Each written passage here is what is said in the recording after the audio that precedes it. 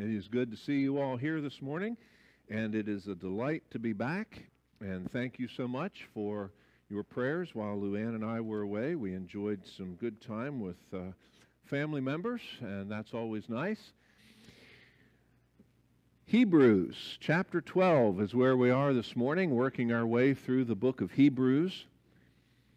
And as you are finding it, I'm going to read those verses just to get them set in our minds a little bit. We'll actually be back to them just briefly next week because I'm sort of breaking the paragraph and the thought here. I didn't feel like I could preach the whole first 11 verses in one sermon, so we'll start at it this week, and then we'll get another running start at it and take a few more verses next week, and we'll get it conquered. Hebrews chapter 12, beginning at verse 1. Therefore, we also, since we are surrounded by so great a cloud of witnesses, let us lay aside every weight and the sin which so easily ensnares us, and let us run with endurance the race that is set before us, looking unto Jesus, the author and finisher of our faith, who for the joy that was set before him endured the cross, despising the shame, and has sat down at the right hand of the throne of God. For consider him who endured such hostility from sinners against himself, lest you become weary and discouraged in your souls. Beloved, this is the infallible and inerrant Word of God, and I pray that all of us will receive it this morning as such. You remember the book of Hebrews, seems obvious, was written to the Jewish people. It was written to a group of Hebrews. Many of them were believers. Some of them, and maybe the majority, I don't know, but there was a significant number of these Hebrews who were questioning, who were wondering, struggling with putting their faith in Jesus as the Messiah. You remember that the main theme of Hebrews is that Jesus is superior.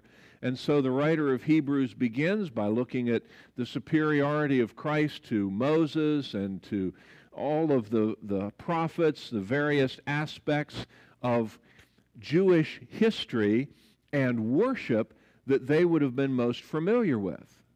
When you and I grow up, we become familiar with things, and they sort of are imprinted into our minds as being the best things, the right things, the proper things.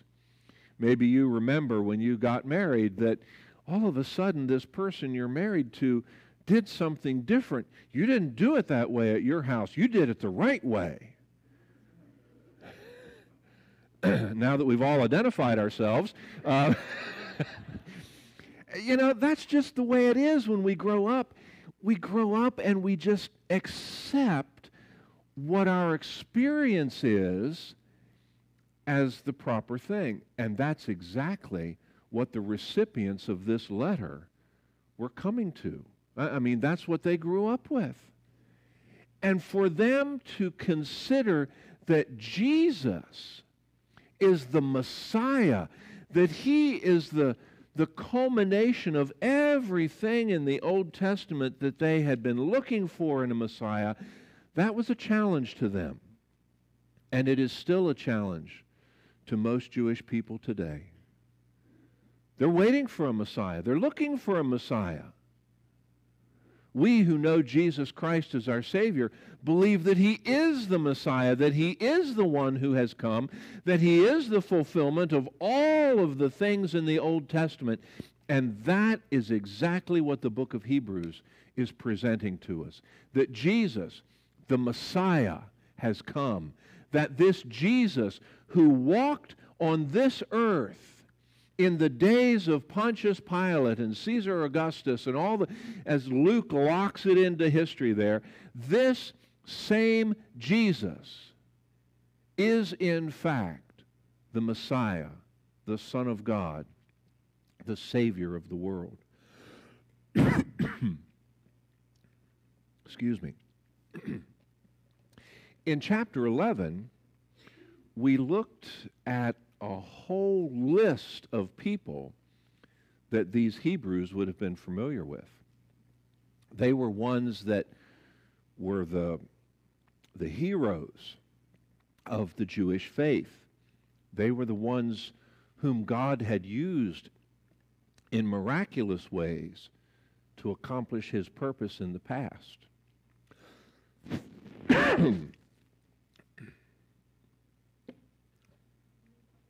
Hold on.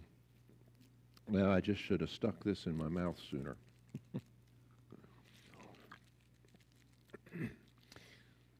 They were the ones that were to be looked up to. Thank you, Rhoda. They were the ones that were the examples. You know, there is a tendency in all of us to think that because grandma and grandpa were believers, or mom and dad were believers, or a brother or our sister is a believer, that therefore we're going to be okay. The Jews put their faith in their Jewish heritage. Because I'm a child of Abraham, therefore I'm okay. That's kind of how the thought was. And today, and even here in this room, maybe some of you are thinking, well, you know, I'm a 6th or 7th or 8th generation person here at Brandts Church. Of course I'm okay. I can trace my ancestry back a long way, and we've got lots of Christians back there in those generations that have gone. And therefore I'm okay. Well, no, that's not true. That's not true. All of us stand on our own individually before Almighty God. It's a wonderful blessing if your parents, your grandparents, great, however many grandparents were believers. That's wonderful.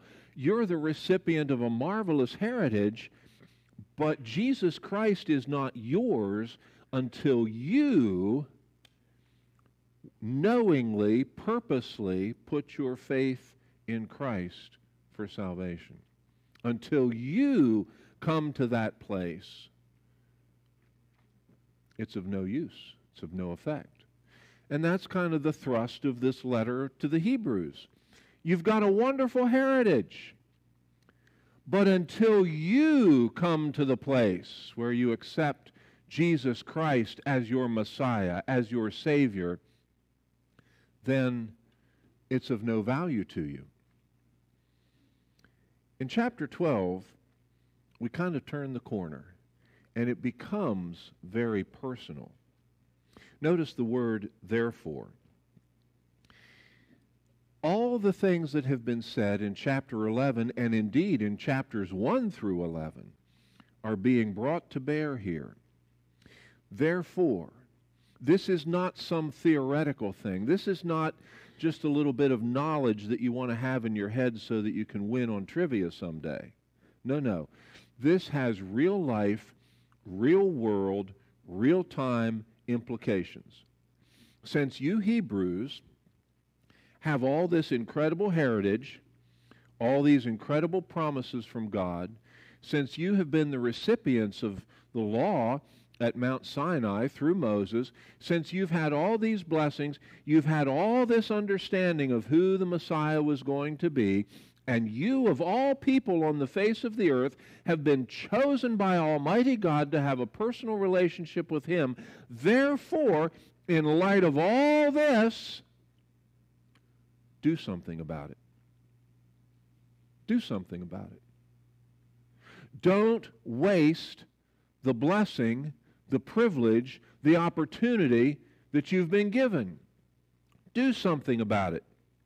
Therefore, since we also are surrounded by so great a cloud of witnesses, that's an interesting phrase, this cloud of witnesses. It's the ordinary word for cloud, but most of the time in the Bible, it's used of a company, a group, and it's a big group.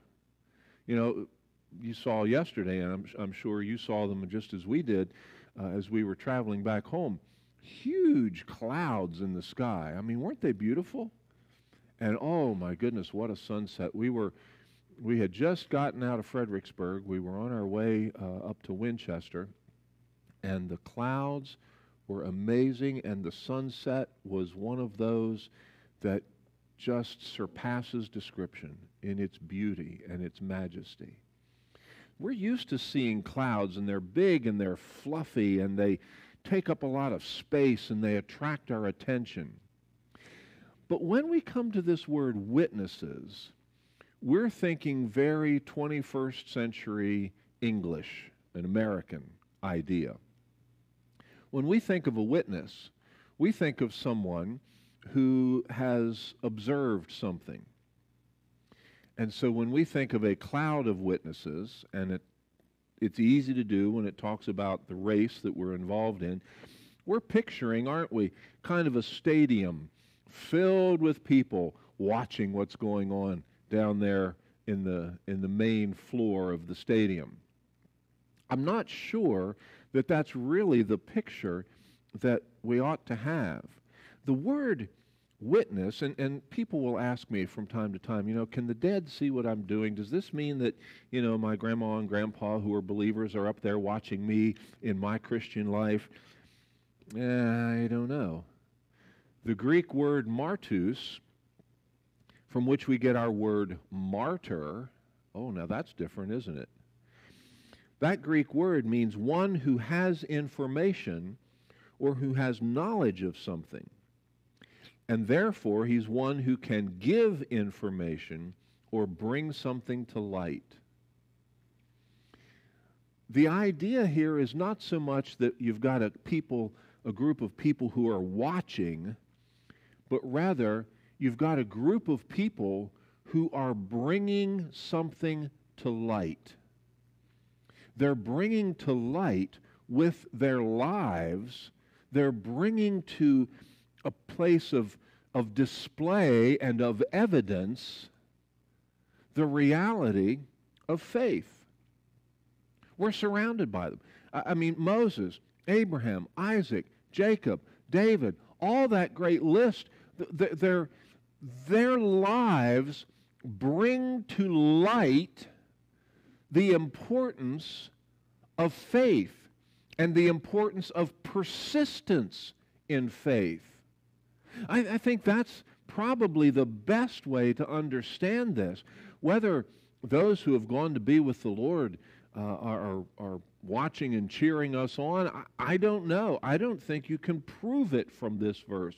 I think what the writer of Hebrews is saying is, look, we stand in line with all of these great saints of the past whose lives, whose actions, whose words have demonstrated to us the value and the importance of living by faith.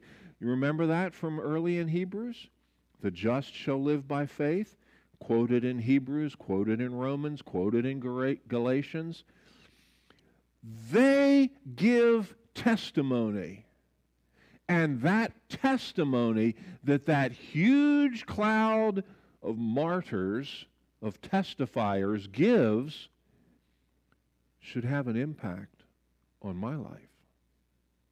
They become examples to me as to how to live by faith, how to go forward each day in the power and the strength of Almighty God. And here's how we do it.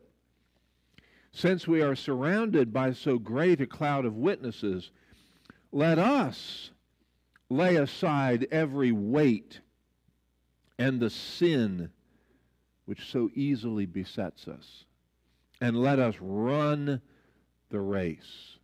I understand why we get that image of a stadium filled with people watching runners in a race. But I think the other way of looking at it is probably a better and a little more accurate way of thinking about it. We've got our race. And runners in the ancient world, in the Greek world, they ran very differently from the way runners do today. Most of the time, those Olympic athletes competed in the nude. They didn't wear anything because they didn't want anything to be a hindrance to them. That's certainly a difference in culture and a difference in time.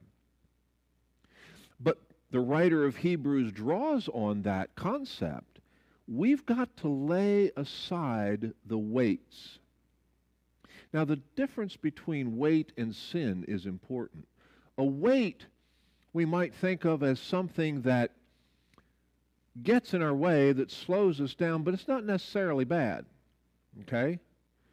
So, for example, if somebody wants to go out and run a race this afternoon and they wear long pants, can they run in a race? Yeah. Will long pants maybe slow them down a little bit?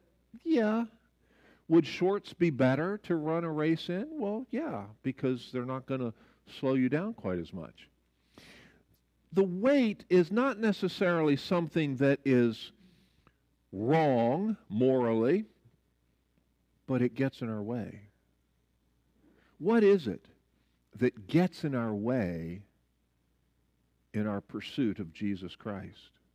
What is it that gets in our way? It's maybe not terribly wrong. It may not be wrong at all, but it's not the best thing. You know, that's the most difficult choice for us to make, isn't it? Between two apparent goods. This thing is good, this thing is good. Nothing wrong with either one. Which one should we choose? Well, maybe one will weigh us down a little bit more in this life than the other will. Maybe it's the difference between a weight and a wing. You know, some things weigh us down. Some things enable us to fly. Let's choose those things that enable us to fly rather than weigh us down, that distract us from the race that is before us. Do you ever watch somebody run a race and they're always looking back behind them to see where everybody else is? The weight there that's slowing them down is their concern for everybody else behind them. Are they catching up to me? Are they going to pass me? Don't worry about that. Fix your eye on the goal and run like the wind. Give it your best shot. Don't worry what everybody else is doing. Have you noticed the Olympic athletes? They don't turn around and look, do they? Now, they might be curious about, who's gaining on them, who's behind them, and so forth, but they don't look because they've disciplined themselves. To look would be a weight, and it would slow them down. What is it that slows us down in our pursuit of Jesus Christ? And the sin. Now, that's an easy one, isn't it? I mean, sin is some moral failure. We need to lay aside those sins. And don't think that we're not susceptible to sin. We're always susceptible to moral failure. There's temptations all around. There's temptations even from within us. In fact, it's the temptation from within that makes the temptation from without so dangerous. If I go fishing and the fish are looking for worms and I put worms on the hook, I'm liable to get a fish. But if I go fishing and the fish are looking for those little skimmer things that, are on the top of the water, I can soak worms all day long and I'm not going to get anything because it's not enticing to the fish. The sin that we have to deal with is what's enticing to us on the inside. And we need to lay those things aside. We need to be aware of those things and put them away. Put them away. Let us lay aside every weight and the sin which so easily ensnares us. The word that's used here is an interesting word. And if you look at the different translations, you see it's expressed in different ways. It literally means to stand around well. So that if I had one of you come up here this morning and stand in the middle, and then 5 or 6 or 7 of us come up and stand around you, close to you, you'd get the idea. It surrounds us. It's right there. It's ever present. That sin which surrounds us really well, but it's really dangerous. There's always opportunity for sin, and always opportunity for all kinds of sin. You know, we think of sins in categories, don't we? We think of big sins and little sins and little white lies and black lies, and we come up with all kinds of things. This is just the general word for sin, the general word for a moral failure, a general word for something that displeases God. And they surround us. They easily beset us. We need to run with endurance. Notice it says, let us run with endurance. The old word that you don't hear much about anymore is perseverance. You don't quit. It's too easy to quit in life, isn't it? You know, we live in the cancel culture age, I guess, and if you don't like something, you just quit it. You cancel it. You blot it out. You don't deal with it. You just erase it. When the going gets tough, nobody goes anymore. You just abandon ship. We don't know what endurance is. We don't know what perseverance is. We come into a little bit of a hardship and, oh, woe is me. We feel like victims. Oh, this is really hard. This shouldn't be hard. Well, welcome to life. Life is hard. Life comes at us at 100 miles an hour, and sometimes it's enjoyable, and a lot of times it's disappointing. And if you stop at every little bump in the road, you're never going to make any progress. If I wanted to run a marathon, and I started training for that marathon, and I got to the point where, you know, I got a little hungry for ice cream, and I thought, oh man, you know, they're having ice cream tonight at church. And I want to run this race, but, you know, I just really want ice cream. So, all right, well, later, I'm going to have ice cream. I'll never run the race, will I? It'll never happen. We need to persevere. We need to endure. We need to push through the hardships. We need to push through the trials. That's the only way that we're going to run a race. And that's the only way that guys like Abraham, Isaac, Jacob, and all the great heroes of the faith in chapter 11, yeah, they fell down. Yes, they failed, but they got up and they kept running. They persevered. They endured. They pressed on. We tend not to press on. We've bought into this health and wealth gospel idea that God wants everybody healthy and happy, and that your greatest good is right here in this life. And when something is hard, when something calls us to deny ourselves and take up our cross and follow Christ, well, we abandon that quickly because it's not comfortable. We need perseverance. We need to endure. Notice that this is the race that is set before us. Every year, the Franklin County cyclists come in early part of July, and oh my goodness, there'll be 150, 200 cyclists out here. And they have, it's not a race, but it's a course. And the course is set out, and there's markers along the way. And somebody comes, and they map all that out. And they pass out the instructions, and they say, here are the markers, and then the group takes off. Now, for some of us, it's a race. For some of them, it's a race. And for others, it's just an enjoyable ride.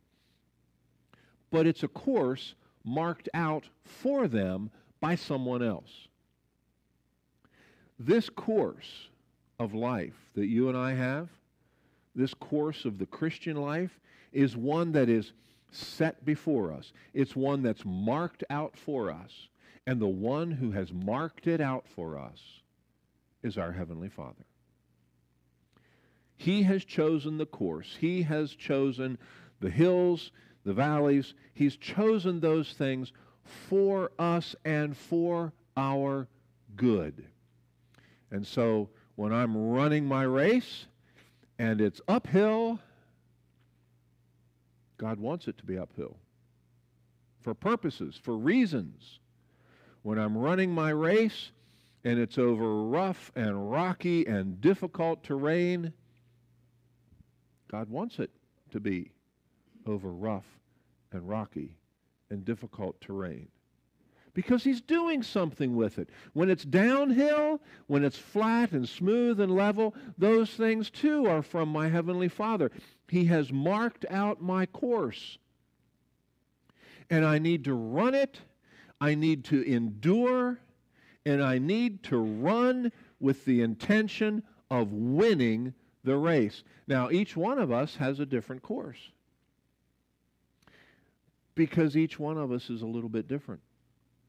And God is using the experiences of life, He's using the things of this life to equip us and prepare us and shape us and mold us into the imitation of His Son.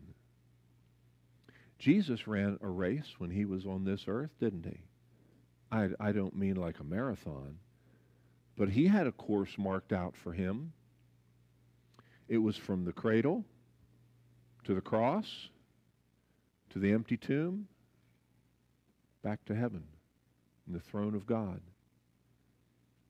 And Jesus needed a little endurance. He needed a little grit to be able to run that race. But every event, every twist, every turn, every up, every down in that race was marked out for Him by the Heavenly Father. And Jesus ran His race, and He accomplished God's purpose. And we are the beneficiaries of that race. Jesus is our pattern, isn't He? There in chapter 12, the first part of the verse. It says, looking unto Jesus. The word look there means to stare at, to gaze. In other words, this thing that we're looking at just captures all of our attention. It's the only thing that we're seeing. It was tough last night driving home and trying to watch the road and get a glance of that sunset every once in a while, and it was gorgeous. And had there been room, I would have pulled over and we would have sat there and watched it for a little while, because it kept changing, it kept shifting, the clouds were moving and so forth, and of course the sun was going down and the angle was always changing, and it was beautiful gold, and then it was orange, and then it was red, and then it was purple, and it was just fantastic. It captured my gaze. Does Jesus capture your gaze? Do you know Jesus? Have you considered Jesus well enough that you are just absolutely captivated by Him? I think most of us know a little bit about Jesus. And it's like, yeah, He died for me. He died for my sins. He's promised me heaven. That's great. Did you ever consider how Jesus might have felt when His own family members came to take Him away because they thought He was a little mentally unbalanced? I mean, He's proclaiming Himself to be the Messiah, the Son of God. We need to go get Him and kind of get Him away from the crowd and talk sense into. How would Jesus have felt? How would you feel if your family members came to you and said, I think you're a little couple bricks short of a full load. Let's come over here and talk about things. That would hurt, wouldn't it? And other things in Christ's life, things that He experienced that you and I have experienced. You know, most biblical scholars believe that Joseph, his foster father, had died by the time Jesus' public ministry began. So he knows what it's like, for all intents and purposes, to bury a parent. He knows what loss is like. He knows what it's like to be ridiculed. And all of those things. Consider Jesus. Look unto Jesus. Look at him. Think about him. Read what's in the Gospels. In your sanctified imagination, think about the implications of what you're reading. How would Jesus have felt as a human being? And he was 100% human, wasn't he? Yes, he was. How do you feel when someone hates you and attacks you with all kinds of unkind and even untrue statements? Jesus experienced that. So when you experience that, do you think you have somebody that can understand what you're going through? Absolutely. Looking unto Jesus. Notice, it says, this is amazing. He is the author and finisher. The word author there and the word finisher are both, this is the only time they appear in the New Testament. They're unique words. The word author there, we can also express as the file leader. He's the guy on the military squad who's leading the squad, and he's out front and the other guys are behind him. He's the point man. He's the one that's going ahead of everybody else, and everybody is following him. He's the author. He's the initiator. He's the file leader. Jesus is the one who has lived a perfect life of faith as a human being. He had to have faith that God the Father was actually going to do what he said he would do in raising his Son from the dead. He had to have faith in that. He had to believe that what the Father said in all of his promises, that he'd fulfill it. Do you and I have to believe the promises of God? Yes. And in his humanity, so did Jesus Christ. He has set the example. He has gone before. He is leading the way. He's the one that has gone out there ahead of us. And the word finisher, it's another unique word. It means the completer. He did it. He completed the race. He's the one who started it, and he's the one who finished it. And that's the one that we're to be looking to. We're to be watching him. We're to be imitating him. He is the author, the finisher. Now, if your Bible's like mine, and I hope it is, you notice the little word "our" there, it's in italics. The translators are trying to help us. And they're looking at the context and they're saying, okay, this is all being written to people who are believers, and so it's our faith. The word "our" is not there in the original language. And I don't think the word "our" should be put there. He is the author and finisher of the faith. This is faith in its objective truth, that God can be trusted, and that to please God, we need to trust God.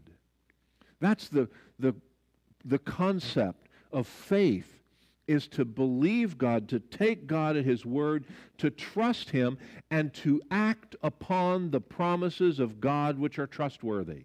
That's faith. That's what Jesus did. He is the point man, he is the author, he is the file leader, and he is the completer. He finished the job. He trusted God to the very end. and he laid down his life, and he was raised from the dead. He's the completer of faith. Notice also, it says, who, for the joy that was set before him, endured the cross, despising the shame. This is his perspective, should be our perspective. For the joy set before him. You and I are part of that joy. We don't have time to look at it, but in Isaiah chapter 53, it says that he will see his suffering and be satisfied. Why? Because it is through that suffering that Jesus leads many sons to glory. It's worth it. It's worth it. You are worth it. Maybe you've seen these signs that are popping up in Franklin County that tell us that you matter. And that's the secular world's view of trying to tell you that you're important and making you feel good about yourself. You want to know how important you are? Jesus Christ died on the cross for your sin. And he rose again from the dead for your justification. It doesn't get any better than that. You don't matter to the world. The world despises you. The world hates you. The world hates itself because the world is separated from God. It doesn't matter what the world says. What matters is what God says. And when Jesus Christ died on the cross, he did it not generally, he did it specifically for you. For those who are created in God's image, who are sinners, separated from God, but whom God is willing to forgive and to receive back to himself.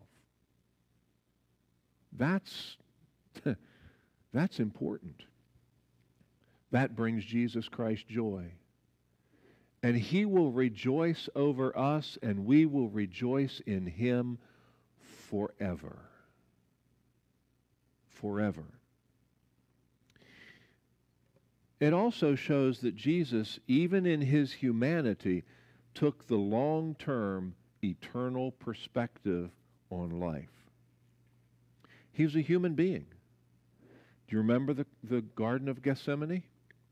Where he, in his humanity, cries out and he says, Father, if there's any other way, let this cup pass from me. Nevertheless, not my will, but yours be done. When Jesus came to this earth and he came as a fully human being, he didn't think, oh boy, one of these days I'm going to get to be spat upon. They're going to beat me. They're going to stick a crown of thorns on my head. They're going to nail me to the cross. I can't wait. Sounds like fun. That was not the perspective.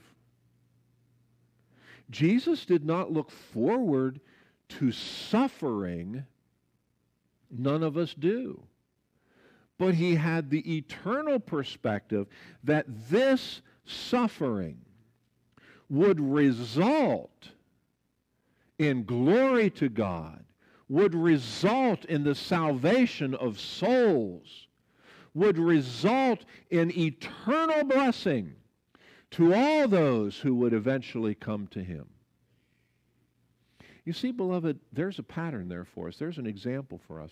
If you and I look at this life and we say, the purpose of this life is for me to have a good time, for me to enjoy myself now, then anything that disrupts our good time and our personal enjoyment is looked upon as a tragedy. We get angry about it, and there we are, frustrated with a short-term view of life. No wonder so many people are so angry. because they're trying to get out of this life what God intends for us to enjoy in eternity. But if we can take the eternal view that the problems, the trials, the struggles, the disasters of this life are all part of that race that is set before us by our Heavenly Father, and that He is using all of those things to move us toward even more Christ-likeness, because Christ suffered, that suffering was valuable to Him and to us, moving us toward eternity. When we get to eternity, then we can enjoy the blessings and the benefits of all that we have suffered and endured in this life. Do we have the eternal perspective, or are we thinking that it ought to happen right now? I hope you're not a follower of Joel Osteen, because he wants us to believe that it all has to be good right now. Scripture wants us to understand that whether it's pleasant or unpleasant now, if you know Christ as your Savior, if you're growing, you're enduring, you're persevering, you're walking day by day by day by faith and obedience to Christ, you've got a future that is so incredible there are not words to describe it. Don't focus on the here and now. Focus on the joy set before us. What's our struggle? Well, notice verse 3, consider Him. This is interesting. This word consider means to focus the mind on. If looking to Jesus is focusing our eyes on, considering is focusing our mind on. Let those thoughts occupy your thinking. Consider, it says, Him who endured such hostility from sinners against Himself, lest you become weary and discouraged in your souls. Discouragement is more dangerous than a major catastrophe. Because when you're discouraged, even a little thing will knock you down. When your soul is discouraged, even something small will come along and will lay you low. Somebody once said that, I read this years ago, Satan decided he was going to get out of the tempting business. Obviously, this is an apocryphal story. And he put up for auction all of his tools. And so there was lust and greed and pride and avarice and money and all these things, and all of those were sold. And over there in the corner was a little tool. It was like a wedge, and it was not very impressive at first, but you could tell that it was well used. And somebody asked Satan, what's that over there? And he says, oh, that's my greatest and most effective tool, the one that I've used most frequently. It's called discouragement. We've all been there, haven't we? When we've been discouraged in our walk with Christ, things haven't maybe met up to our expectations, and we want to give up. We're discouraged. We're down. Beloved, that's when we need to look to Jesus. And on a practical basis, that's where we need to encourage one another. That's why God has given you and me to one another, so that we can come alongside those who are hurting, come alongside those who are suffering and struggling and discouraged, and we can encourage them, not with some cheap platitude, but with our prayers, with our presence, and with our compassion and our concern. We may not be able to fix a circumstance, but we can let somebody know that they're not alone, and that discouragement is not something that's going to be permanent, that God is in heaven. And though right now the way is through the valley. And right now, the way is through the hard places and the rough and the rocky and the unsecure places. That's not the end of the race. There's still more race to be run. And there's still more that God is doing. And we can share what God has done in our lives. And we can help each other. If we are absent from one another, we can't enjoy that blessing. But if we are here together, we can benefit from that blessing of mutual encouragement and strength. Consider him who endured. Look to Jesus. Let him capture your vision. Let him capture your thinking. Look to Jesus. You've got all these examples, all this cloud of testifiers that are listed in Hebrews 11.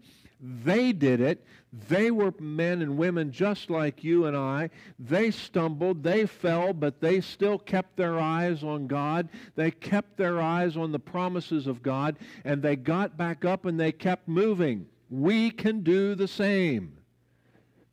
Because the same Spirit of God who worked in their lives is working in your life now. And he will complete that good work. Paul says it to the believers in Philippi. He who began a good work in you will complete it till the day of Christ Jesus. So what's our lessons for today? Beloved, you and I are in a spiritual battle. We're in a spiritual battle. Satan wants to distract us. He wants to discourage us. He wants to deflect us off away from the path that God has marked out for us. We're involved in a spiritual battle. Put on the armor of God. Go read Ephesians 6 this afternoon. Take advantage of the armor of God. Keep your eyes fixed on Jesus. Let your mind and your heart be captivated by him. He is the perfect example. He's been where you are. And he succeeded. He trusted God. In his humanity, he overcame. And get the eternal perspective. When we're in the middle of a struggle and it's been long and we've been waiting and nothing's happening, it's easy to give up. But beloved, here's where we can help each other to keep that eternal perspective in mind. This moment is not the end. Something greater is coming. And then finally, we have a supernatural source of strength. As a believer in Jesus Christ, the Holy Spirit of God dwells within you. He dwells within me. And the Spirit of God is jealous for the children of God. The Spirit of God desires for us to grow in our understanding of the Word and in our dependence upon the Word. The Spirit of God is moving within us, drawing us along. We are not walking this path. We are not running this race alone. We have a supernatural strength. We have the Word of God. We have the examples of godly people around us. Oh, beloved, God has given us everything we need for life and godliness. Let's take advantage of that. Let's run that race with our eyes fixed on Christ and run like we intend to win. Let's pray. Heavenly Father, we give you thanks for your word. So much to think about. And Lord, it gets a little weary from time to time, and the world is always distracting us, and even in our own hearts and minds, it's easy for us to give up and become discouraged and want to quit. But Lord, that's not what you want for your children. You have so much better in mind.